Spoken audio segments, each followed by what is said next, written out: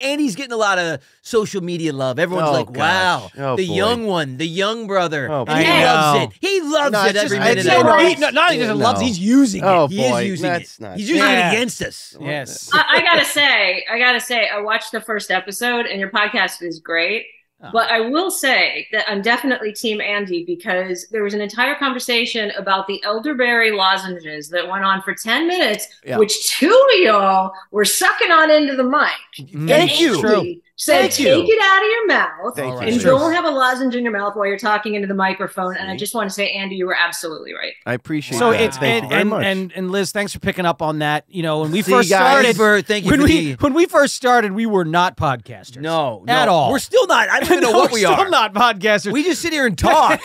But I did realize I had lozenges, I had gum. Matt uses. I was off the mic. Well, he I was also hitting the table. Yeah, Matt likes to use the table as a mess. bongo when he talks. Well, it's just that I'm the youngest sibling in my family, so I'm automatically going to side with Andy anyway. But in particular, like right out of the gate, I thought, yeah, he's right. He's absolutely right. See, I appreciate that. Just like the old days, right, Liz? Shut up. You're such a just shut up. So you were saying that like brotherly love has been surrounding your sphere lately. Or you can't get away from your us. Aura, your life, right? Because you said you were at some con or something and ran into Jonathan Schmock.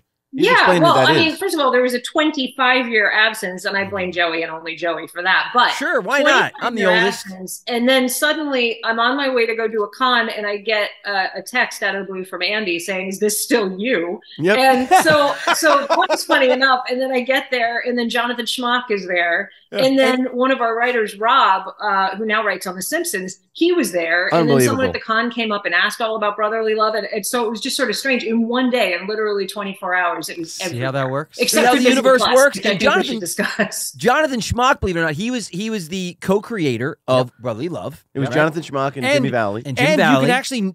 He was an actor too. He was, and he had a pivotal kind of role in Infamous. If you grew up in the '80s, or if you've ever seen, because my oldest daughters, Charlie's 17 and Libby, who's 13, I make them watch Ferris Bueller all the time.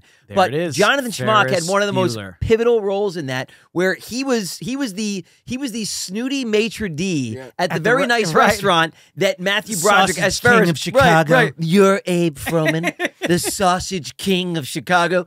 That's me. So why are you being so snooty? Snotty. Anyway, Jonathan Schmock, shout out to John. What's up, buddy? But yes, him and Jim Valley created actually a really great show, and that's that to this day. And you were just saying this, and we get asked all the time, why is Brotherly Love not on what? Disney Plus. I know. It doesn't make any sense. It doesn't make any sense. It was a Disney show. It was on Disney Channel. I mean, know. It was very successful in a second run on Disney Channel. I have no idea why it's In fact, I think it lasted longer on Disney Channel than it did on NBC. I know. Yeah. I know. So. I think Very so too. weird. Thanks so much for watching, everybody. Now make sure you go and watch the full episode on YouTube. Check out the Brotherly Love link tree and be sure to subscribe on all platforms.